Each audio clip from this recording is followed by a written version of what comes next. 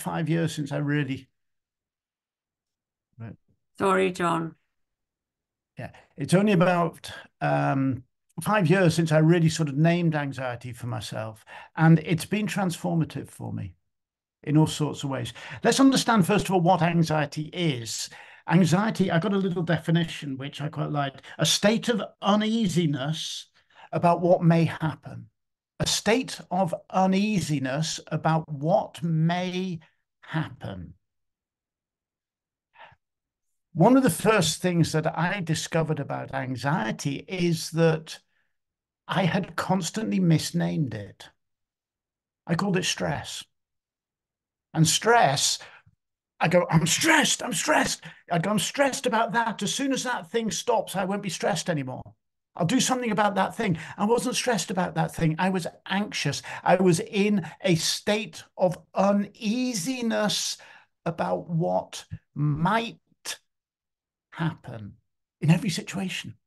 Every situation I'd go in and I'd be uneasy about what might happen. And when nothing was happening, I'd be uneasy about the fact that nothing was happening. And so the anxiety wasn't a stress about a particular thing. It was a constant relationship to the world, a relationship of uneasiness. And yes, it's not just it might be experienced as a faintly unpleasant uneasiness, but its effects are devastating. I mean, the door to understanding anxiety was opened for me in the most brutal way possible. I had a heart attack. I'm 55, busy, fit, healthy, look after my body, lots of exercise, physical performer, traveling all over the world. I know all about mind-body connectedness. Thank you very much. I've written books about it. Bang, there goes my heart. And undoubtedly, a significant reason for my heart attack was the pressure I put my body under by overworking, by over-efforting, by constantly trying to be amazing and perfect. Undoubtedly, the continual activation of the nervous system caused by my anxiety had simply put me into permanent level of sort of fight or flight or faint or fawn or whatever the particular state that of the nervous system that I was in at any given time, but constantly slightly aroused. Very seldom reached a point of relaxation. And that's devastating. It leads to mental health problems. It leads to physical health problems. It can lead to workaholism. Undoubtedly, it made my diabetes worse, and so on. So realizing that I was anxious was the first big breakthrough. And, we need to ask, why do people stay anxious? Well, the first reason people stay anxious is that they don't know they're anxious. I mean, that's the thing. I spent decades with this uneasiness, and you just end up thinking that that's the way the world is. But actually, as I've already said, the first step towards changing anything is noticing and acknowledging it. So the first reason people stay trapped in a cycle of anxiety is simply that they haven't noticed they're anxious. Doesn't mean they're stupid. It means they haven't noticed. Perfectly all right. First step of moving beyond anxiety, of course, is to notice that you're anxious. I'll come to moving beyond in a moment. But a second reason people stay trapped in anxiety is because they immediately leap into judgment on themselves for being anxious. You begin to go, my God, I'm anxious. That's wrong. I'm bad. I'm a failure. I must stop it. Or you resist it. No, I'm not anxious.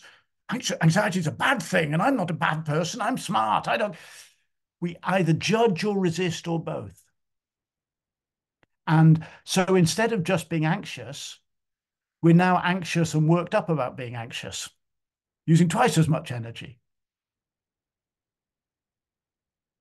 Sometimes another reason we get caught in anxiety is because we go, anxious, nonsense. No, I'm busy. I'm going to do that. haven't got time to be anxious. I've got this to do. I've got a life to lead, got a career to earn, to build. I've got money to earn. I've got, you know, Facebook to check. Anything except sitting with your anxiety. Distract, distract, distract. And, you know, if you are in a state of heightened nervous system arousal, and you decide to constantly distract yourself with stuff, what are you going to do? You're going to arouse your nervous system even more. Again, you are compounding the problem rather than solving the problem. And of course, the third particularly vicious or fourth particularly vicious reason people stay trapped in a cycle of anxiety is because they notice they're anxious and that makes them anxious. And then they notice they're anxious about getting anxious and that makes them really anxious. And so we spiral deeper and deeper into this place of worrying about being worried, or getting stressed because we're stressed. And all the time underneath it, we are simply compounding the anxiety. We are reinforcing this habit of being uneasy about what might happen, things that might happen. Now, the clue to our starting point for breaking this cycle of anxiety, whatever process we've taken for trying to avoid it, like getting distracted or whatever, but the clue to starting to break it is in the definition. If the definition is a state of unease about what may happen, the clue to breaking that unease is to move your attention from what may happen to what is happening. I call it a very simple shift. I call it the shift from what if to what is. Very simple. Get away from going, what if, what if, what if, and go, what is? Now, what does this really mean? It means becoming present. People go, oh my God, what's presence? And now we're going into some big thing. Presence is dead simple. Presence is connecting with now. That's all it is. I've got the simplest definition in the world for presence. Presence is not being distracted. When you're distracted, you're thinking about this and this and the past and the future and parallel universes in which space aliens are going to come down and blow up New York, you know, which wouldn't be a necessarily bad thing, but that's another thing altogether. When you are present, you are going, okay, what's happening in this room now? I can't tell what's happening outside. The world might have ended out beyond the window. It's dark. I can't see. What's happening in this room right now? What's happening in my body right now? What can I hear? What can I see right now? Now, this coming present 50 times a day, not, you know, for 1 week in the Himalayas once a year. No, 50 times a day going, come back. This is the circuit breaker. This is what breaks the circuit of anxiety, the vortex of thoughts, and allows us to move into reality, away from fantasy and into reality. Now, what happens when you come into reality? Well, give away your judgment. But what if I should have? Come to reality and say, what is? Yeah, I'm feeling a little bit tense in my chest. So I'm going to pay attention to relaxing my chest. Doesn't matter what happens in the meeting tomorrow, that's tomorrow. Right now, I'm going to pay attention to relaxing my shoulders, relaxing my chest. I'm going to breathe slowly on the out breath and slightly more quickly on the in breath. Because when you breathe on the out breath, you relax, you engage the parasympathetic nervous system, which relaxes your body. When you breathe in, you engage the sympathetic nervous system, which arouses your body. So pay attention to long, slow out breaths and go, break the cycle of anxiety, break the cycle of judgment. And in the moment of quietness that can create, begin to learn to observe your thinking. Not judge, not change, observe. Judging and changing happens down the line when we are no longer anxious by default. Because if you try to change it to anxiety, you're going to have anxious choices. First, we have to break the cycle of anxiety. And when we have created greater inner stability, then and only then are we in a fit state, are we healthy enough to make informed choices about how we want to change. Not how we have to change, how we want to change. So, what you do, become present, drop judgment, observe your thinking. So, a quick question for you, and I'm just going to give you 30 seconds of silence to consider it. Just in the last week, can you name for yourself something that you recognize that you were anxious about? And can you now just very quickly go, yeah, what I was actually anxious about was a what if? It was a what if. Can you just make that little link now and go, yeah, I was feeling all of this stuff, but it was actually about a fantasy, something that might or might not happen. Just 30 seconds, just think of a recent anxiety and think of it in terms of what ifs.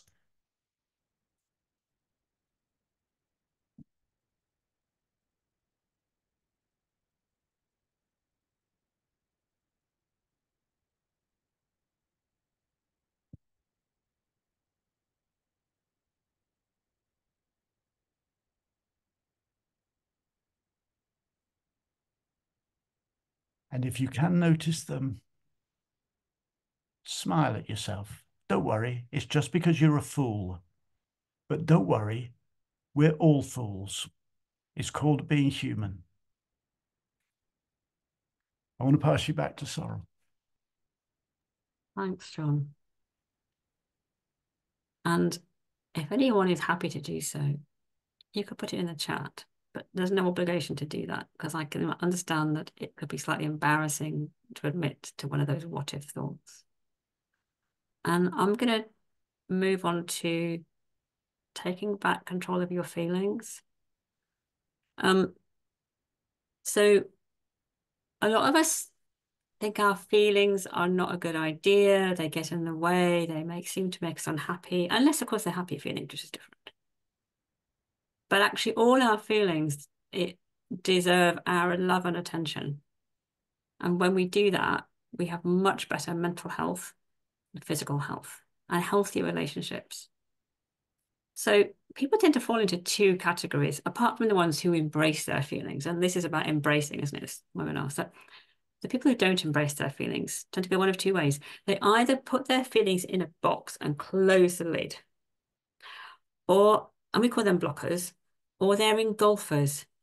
And engulfers engage in unbridled self-expression, which basically means that you go home to your spouse and you dump all your misery on them, and then you wonder why they're cross with you, or they go in another room and try and get away from you. And actually, as we learned last week and last week's webinar with Thor, anyone was, I don't think anyone was there, but Thor was talked about this as crocodiling, sobbing, snapping, raging. So that's unbridled self-expression.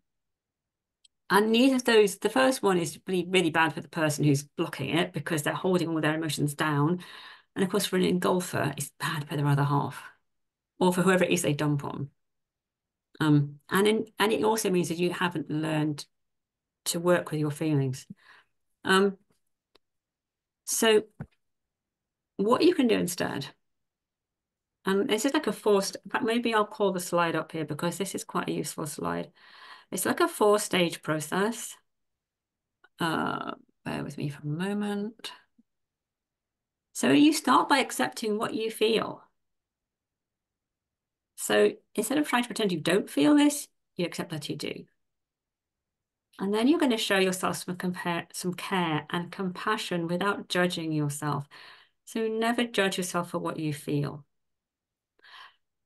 And then take ownership, because these are your feelings and you created them, but they don't control you. And they usually follow, it's interesting, it's quite closely related to what John was talking about in terms of the anxiety. The feelings come partly from our thoughts and partly from what's going on in our bodies. So, I know that if I'm really hungry, I can get really angry. And I can call people some really nasty names words I would never dream of using normally. If I hadn't been hungry, I wouldn't have said that thing. And that came out of a feeling of, oh my God, I can't believe you're saying this stuff. Um, so that's about taking ownership and recognizing that they're your feelings, and nobody else can inject feelings into you. It's not true to say, you make me so angry. All you can say is, I get really angry when whatever it might be. And then be curious about why you were triggered. So yeah, the feeling was going to have been triggered by something that happened just now. Like the woman who thought she knew all about Quakers when she didn't know anything. And I was so angry and I called her a really rude word, which I'm not going to repeat in public. But that feeling has its origins in your past. It's something that comes when you're triggered because you've got a neural pathway that responds in this way in response to that kind of trigger. And as like I said already, the fact that I was hungry, or if you're tired, or just generally under the weather, your feelings are going to result from that as well. So I'm going to talk about a case study, but this is one of John's case studies. We got a bit mixed up, didn't we, John? Do you want me to talk about Petra briefly? Or do you want to talk about her, or shall we leave it at the end? No, let me just mention Petra because she's interesting. I'll be honest. Petra is an amalgam of two people, because I wouldn't just give a case study direct because that would feel a little bit like telling somebody secrets. But this comes from two people. Petra was really interesting. Petra was originally a performer. Like many, many, many artists, she couldn't earn a living, so she became a teacher of drama in a school, and it was fine because she was passionate about drama. She loved teaching drama. She loved, directing kids and so on. And because she was really good at it, she was made a head of department. So manager, not just head of drama, but head of drama and English and music. And she suddenly found herself in a situation where she started wanting to be an actor. And now people were constantly coming up to her after she'd been teaching all morning and going, oh, you've really got to talk to Matthew about this. Have you picked up those books for me yet? We've got to talk about budgets for the school show. And she would be going, leave me alone. Leave me alone. And we talked it through. And a couple of things came up which were really interesting. First of all, she had been trained, like many women, not only women, but many women, she had been trained by her parents, particularly perhaps her mother, that she had to be perfect and to please people all the time. Always constantly saying yes to people. Just because somebody asked something from her, she felt that she had to give it. Oh, I'm obliged to do something because somebody's asked me, and constantly trying to be perfect. And then she'd been sent away to a boarding school at about the age of 11, I think it was, or 12, something like that. And constantly in competition with people. So she always felt that she was being imposed on. And when people were saying, I need this from you, I need that from you, it was triggering those memories of constantly being imposed on. But it wasn't only that. It was also because it was lunchtime and she was hungry. A really interesting study, there was a study of judges on the parole board deciding which prisoners get released and which don't. And you were massively more likely to get released if your case came up immediately after lunch than immediately before lunch.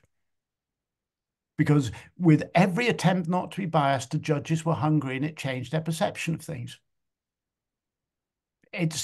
She was hungry.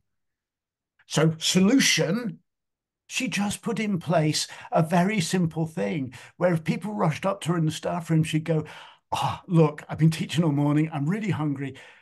Can we talk about this in the second half of lunchtime?" Nobody got upset. She didn't get triggered from the past. She took care of her needs and the situation was resolved. She was not being driven by a situation she couldn't control. She had said, no, I will take a simple, respectful decision to be in charge of this situation. I'm not going to boss anyone around. I'm not going to shout at them. I'm just going to be in charge of this situation. And it came from a conversation, but the conversation was a process of reflection. I took her through a process of reflection. What's going on in your body at this point? She says, I'm hungry. Okay, that's not the answer then.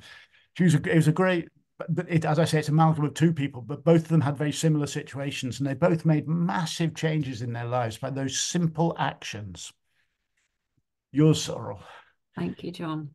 So I think actually what John's story demonstrates is that there's a lot of information in our feelings, and the feelings that Petra had in the staff room were partly about the fact that she was hungry. That was part of the information she was getting. And then the fact that she could reflect back into her past and see where it was coming from. So what would be good now would be if you could just take, again, maybe 30 seconds to ask yourself, what feelings have you been avoiding that you'd be curious or you'd be prepared to get curious about? So this is feelings that you're avoiding rather than feelings that you're happy with. And then just, have a think about that. And maybe what might you discover when you get curious?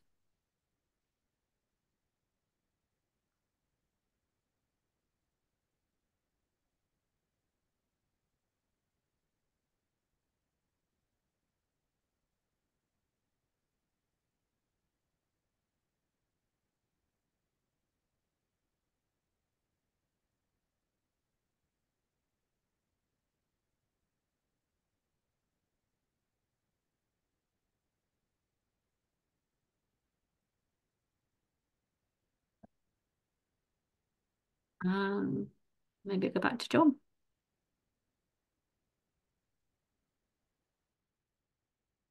As we're moving to the big word, we're moving to the T word, trauma.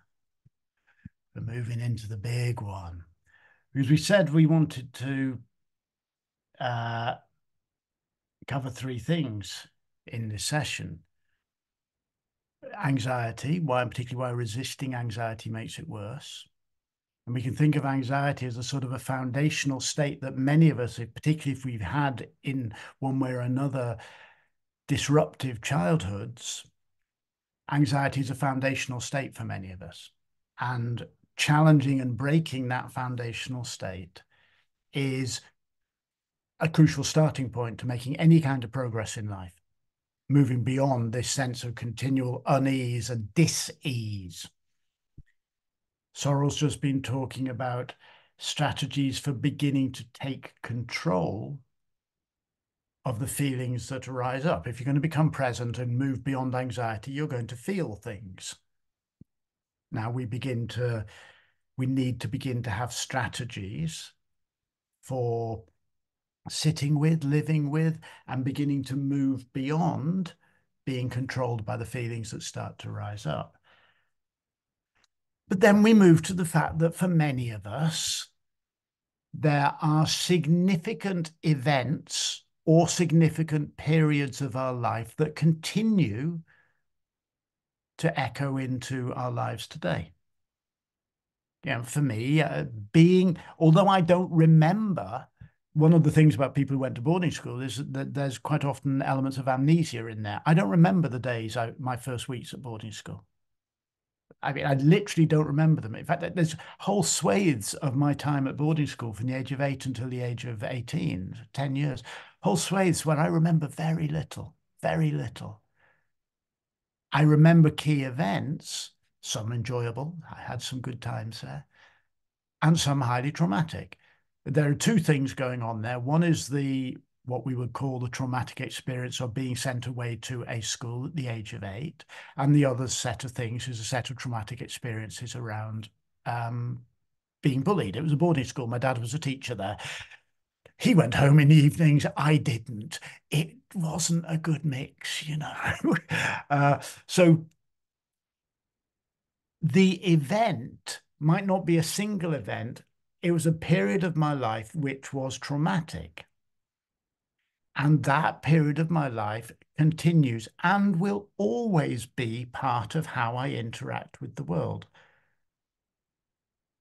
But if I am to take any kind of ownership or agency in my life, I need to be able to move beyond that traumatic experience controlling me. I'm not going to pretend it didn't happen. I did that for decades. It didn't work. I am going to move beyond it controlling me. Now, this means we have to talk about trauma. Of course, it's a massive topic. And Sorrel and I have talked a lot over the weeks as we've been planning this and planning the big program we're launching soon. We are both really deeply uncomfortable. In fact, I'm more than uncomfortable. I'm angry about the way things are sold online. Do this one thing and your trauma's gone, just like that. Do this little thing 3 times a day and you'll never be upset again. Oh, and here's how to earn $40,000 a month as well. You know, cheap answers to complex problems. I cannot say anything that will solve your trauma. What I want to do just here, though, is suggest a very clear starting point for coming to terms with either traumatic events or traumatic experiences. By traumatic experience, I mean an extended period of something. By an event, I mean a specific thing. And to start with, I was sort of thinking about this and I went, I don't even have a good definition of trauma. So I looked around for a definition that really spoke to me. And I came across this one from I think it's a Canadian Centre for Addiction and Mental Health. Trauma is the lasting emotional response that often results from living through a distressing event. I'll just leave it there. Trauma is a lasting emotional response that often results from living through a distressing event. And that's so useful. Trauma is not a distressing event. Trauma is the lasting emotional response to an event.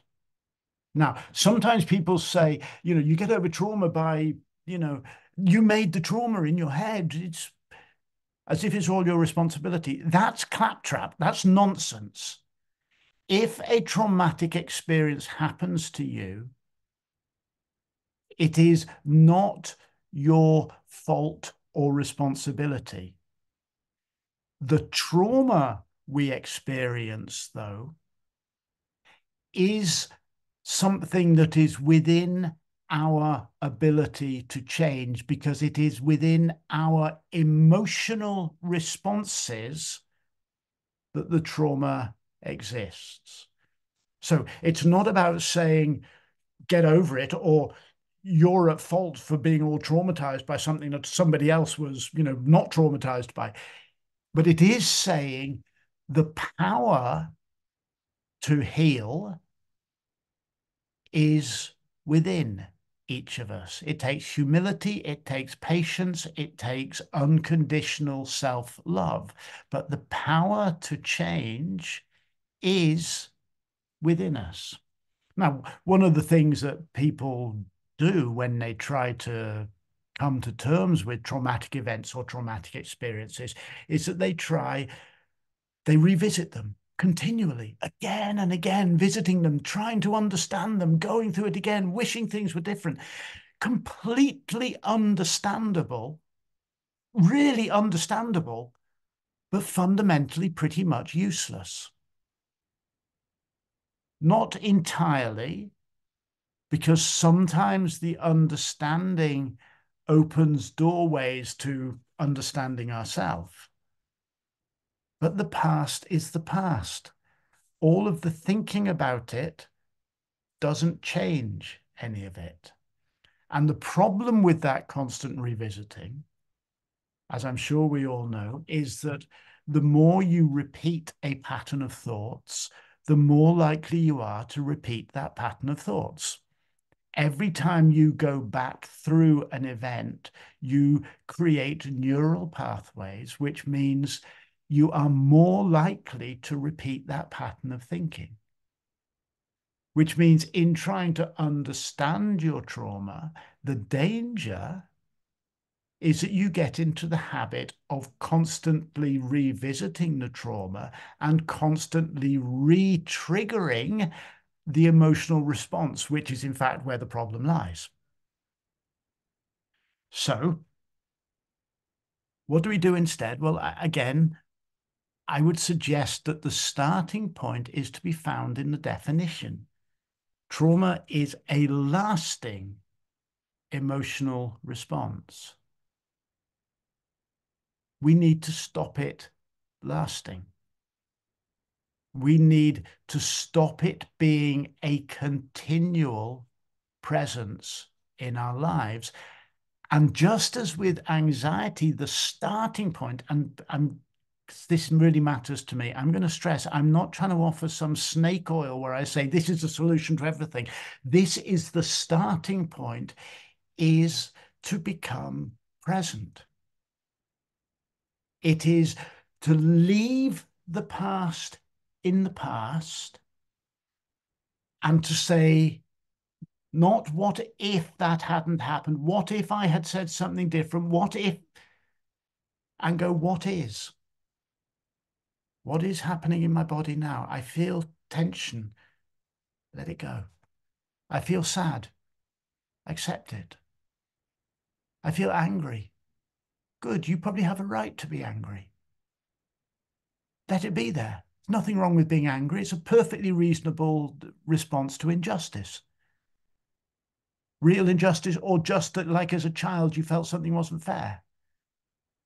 Perfectly reasonable. Let it be there. So the start for the process of healing is come present 50 times a day. It's a discipline. Really, it's a discipline. Pick up a cup of coffee, smell it, become present with the cup of coffee. Walk into your garden, hear a bird song, pause for 5 seconds and listen to it. Stop at your desk for a moment and go, there's tension in my shoulders. Don't think that's doing any good. I'll let go of that. Become present, make an unwavering commitment to caring for yourself. And that means both your health and your sleep and your food and all of that, but also compassionate caring for yourself, understanding that you're damaged and you're flawed and you're, a mess. And so is every other person on the planet. So don't beat yourself up for being human. Give yourself that unconditional self-acceptance, which means accepting your anger, accepting your ugliness, accepting the bits about you that you're ashamed of. Unconditional self-acceptance. Now, that's a lifetime's discipline as well. All of these things are lifetime's discipline, but you know what? It's your life. So why wouldn't you choose to do everything within your power to make it a life well lived? It is a discipline. But it is the discipline of you becoming the version of you you most dream of being. Be curious. Who could you be if you put down the emotional baggage of the past? Not who must you be, what should you be? Bollocks to all that. Who could you be? Be curious about it. Constantly checking in with, who do I want to be? My parents said I had to be that. Do I? Society says I have to do this. Do I? Maybe the answer is yes, but check in. Take ownership over your value system. And again, this is a discipline, a lifelong discipline. Make the conscious choice when you feel that you are a victim of circumstances, a victim of other people's behaviors, to step away from seeing yourself as a victim and to choose to see yourself as someone with power, not power over other people, not power over the world, power over yourself. Choose to be the monarch of your own universe, not the victim in someone else's universe. And then crap will get dumped on you. It always does. Come present, exercise compassion, be curious, re-empower yourself. Now, these are the starting points.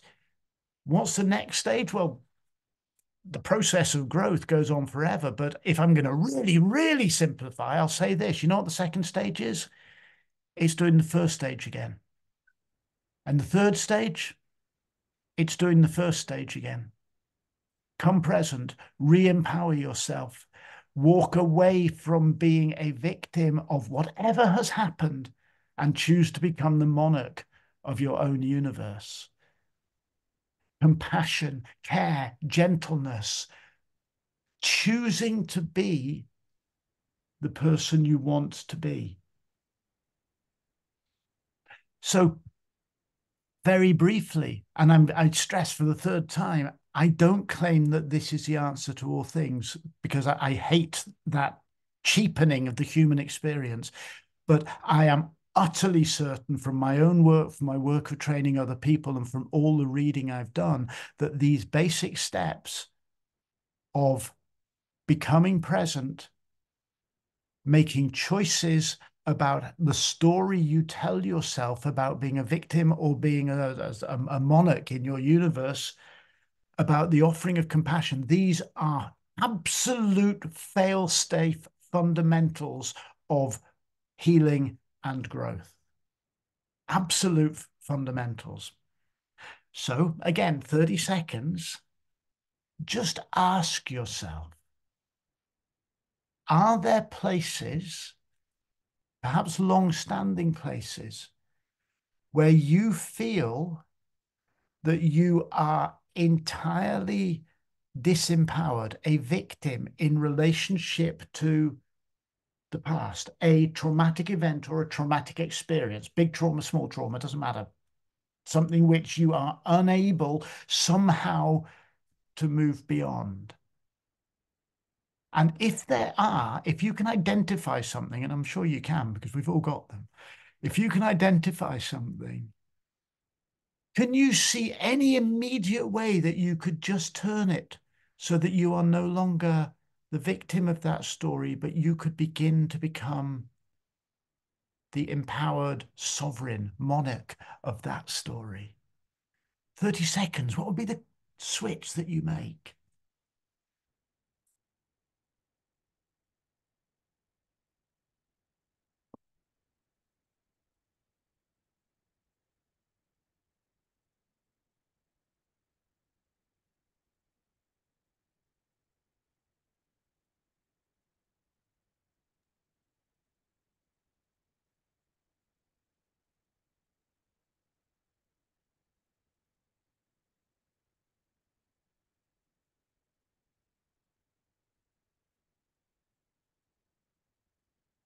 So, anxiety, feelings, traumas, the fabric that we deal with as we choose to heal whatever's happened to us. And it doesn't matter if it's big things or small things. We heal and we grow. And in the end, those things become our strengths. They become the things that we go, because of that, even though I might not be glad it happened, but because of that, I have insights into myself, into others, and into the world that I would not have had those things not happened. I'm not saying that I'm glad they happened, none of that. But those things become our strengths. And this is a good point to recap before we Yes. move on to our offer. So as John mentioned earlier, we have a program that we're going to be launching in January.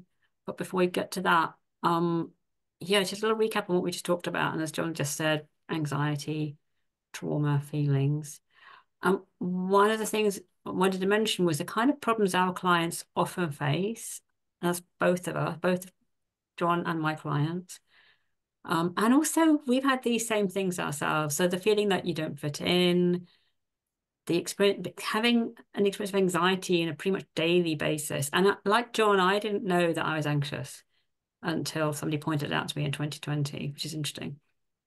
The difficulty with expressing your feelings, whether that be that you close them away or that you just vomit them all over people, which is what I think I used to do in the bad old days. And then the difficulties you get in your relationships and that feeling of being trapped by your trauma and able to break free of it. And then the other thing to think about is what will happen if you don't do something about it. And again, from personal experience, marital breakdown, problems in relationships with children, health problems, whether that be something more minor or something more serious. Like I've worked with people who were basically could barely get out of bed. They were so badly burned out. And then that thing of escaping into work and just kind of burying yourself in your work so you don't have to think about any of that stuff. And ultimately that leads to burnout as well. And what you can have when you start to work through these things in the way that John and I have been talking about, and this is going to sound a bit twee, but actually you can have a lot more happiness because you're creating your own happiness from inside of you rather than expecting it to be there when you've sorted everything else out. And that brings a bit of peace with it. Much happier relationships, better health, more well-being, bearing in mind that there's well-being inside all of us. It's just how badly buried it is. And then be able to do work that you enjoy and not without burning yourself out. So I'm just going to share my slides again. Our program is called Journey to Belonging.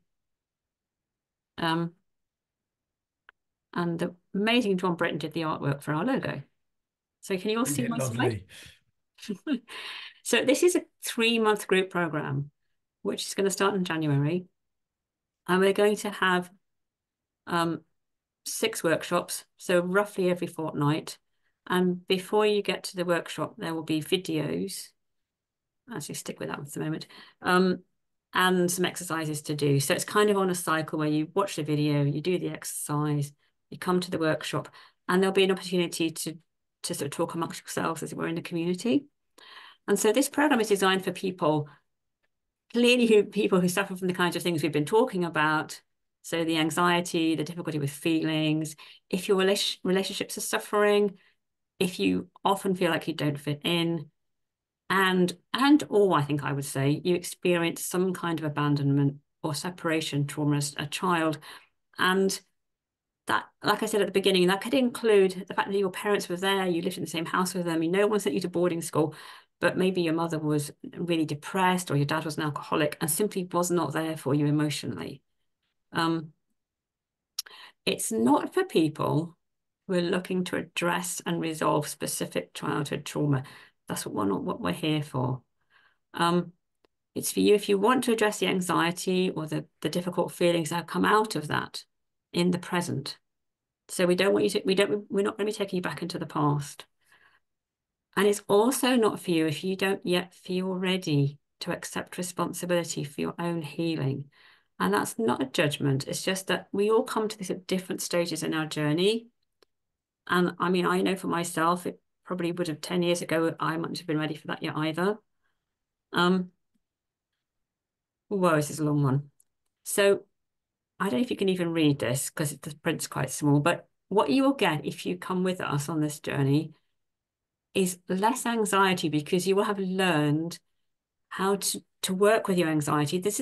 I had a conversation the other day with somebody actually about when I say, or when they say, oh, I'm anxious. Oh, okay. In publicly, in a networking meeting, oh, I'm anxious. Can you be kind to me, please? The anxiety just fell away. It just wasn't there anymore. So that's ability to recognize and accept and acknowledge and even what's the word? Own those feelings can make a huge difference. And as John said, presence is a big part of that. You also get an ability to connect more deeply in relationships, and that could be with your partner, or it could be with your siblings or your children or your close friends. You'll get a better sense of belonging and community. So, and that is going to bring with it a more fulfilling personal and social life because your relationships will deepen. And more better understanding of yourself, more self-awareness. So your confidence and self-esteem will improve. And again, I would say those are things which the confidence is kind of in there, it's just buried. When you start to peel away all the ridiculous stories we tell ourselves about ourselves, the confidence starts to build. And it also builds what the more we do, the more we engage with life, the more our confidence builds. And self-esteem comes with that too. So better mental health, better physical well-being, just better quality of life, and a willingness to look at new opportunities. So things that in the past might have been too scary, they aren't so scary anymore because we think, oh, of course I can do that. So the program takes you through 5 stages. And the first step on the program is about values. It's about getting clear about what is really important to you. Or to put it in another way, what really is important to you, which is not quite the same thing. Because many of us, we've had the same values since we were probably 8 years old. They've not changed. They're the things our parents gave us, and we've never questioned them. It's like that people pleasing thing. And when you start to recognize that actually that isn't what I want to be doing, and what I really value in life is this, then you can live with more authenticity. And then the second step is curiosity and compassion. So it's about getting curious about about everything, really, about yourself, about people around you, about the universe, and having some compassion for yourself, accepting yourself. And this involves spending a bit of time on your own, so being present with yourself. And then we'll be helping you connect with your inner sovereign, so that monarch of the universe. That I love the way John described that. And that includes getting better at saying no to people. And sometimes it can be the way that Petra did it, saying, yes, after I've eaten my lunch in the second half of the lunch break, rather than thinking, oh God, I've got to say yes now. And we'll be looking at self-care and kindness to yourself and to others. And finally, and we leave this to the end because we've built you up by this point that you can really start to work with the more difficult feelings. However, for some people, things may happen in a different order, but that is the sort of the basis of it. So at this point, I'm going to hand back to John. John, do you want me to take the slides off or leave them on? Yeah, you can move on to the next slide, I think. Okay. Let's have it. So Sorrel's already sort of explained this, but I'll just say it again. Oh, that was very strange. A fly walked up my screen, and I suddenly thought it was a fly walking up Sorrel's screen. And I got very confused about whose screen was being shared. Excuse me, go away. Okay. Anyway, the structure is pretty simple, pretty straightforward. Stimulus at the start of the 2-week cycle is actually 3 or even 4, I can't remember now, videos. They're quite short. It's a total video of about 15 minutes, but basically each month, perhaps Sorrel will introduce the topic of the month, and then I will give a response to what Sorrel did, and then Sorrel will set up an exercise, and then there's some questions, if I remember rightly, for you to just think about. 2 weeks later, we take it all to pieces in a 90-minute seminar. Conversation. In between, there will be a group, a WhatsApp group or Facebook group, depending on what people are comfortable with. There'll be a group where people can chat, but basically stimulus at the beginning and then response at the end. Nice and simple. And then after the meeting, the next video is released. Over the course of that, you will also and I guess you can choose when to do this, beginning, middle, or end. Choose to have a 1 hour one-on-one with either me or with Sorrel. You get to choose who to have it with. And then, yeah, on the next slide, Sorrel. Thank you. So yes, we start 1st of January. First cycle goes to 17th, pretty much.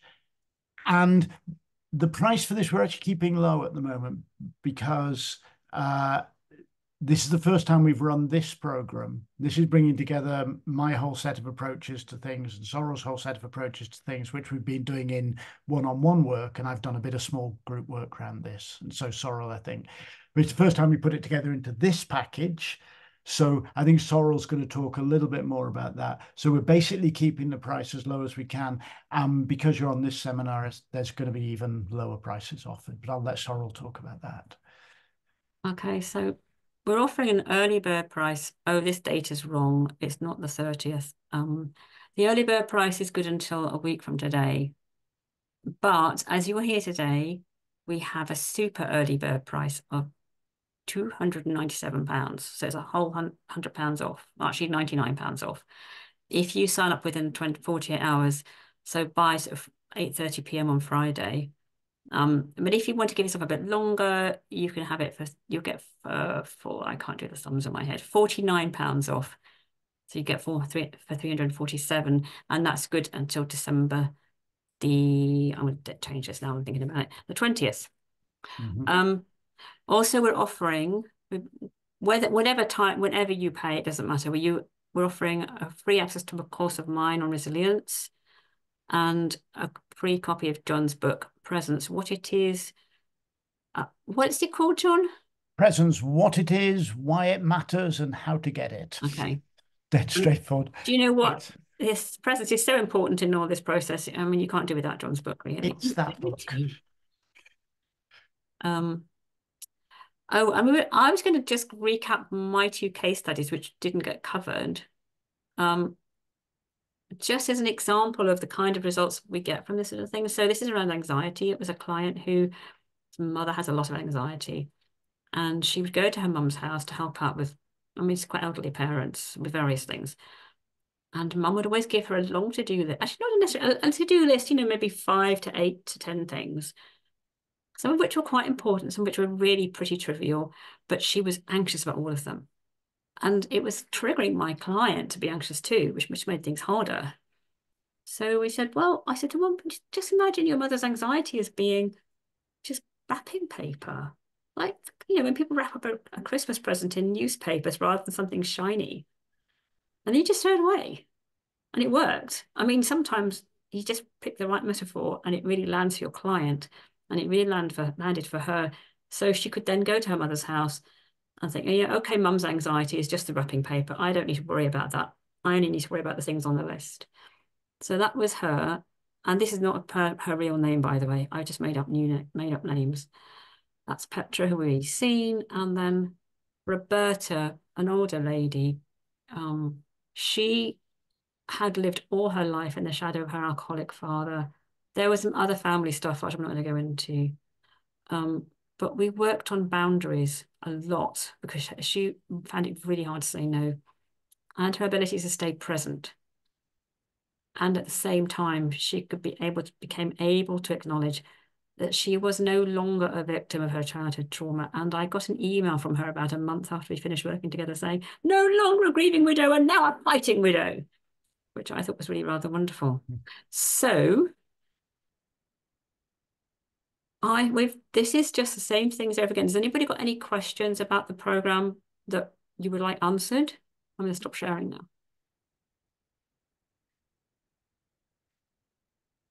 Or just questions in general. Or responses to any of the little thinking exercises you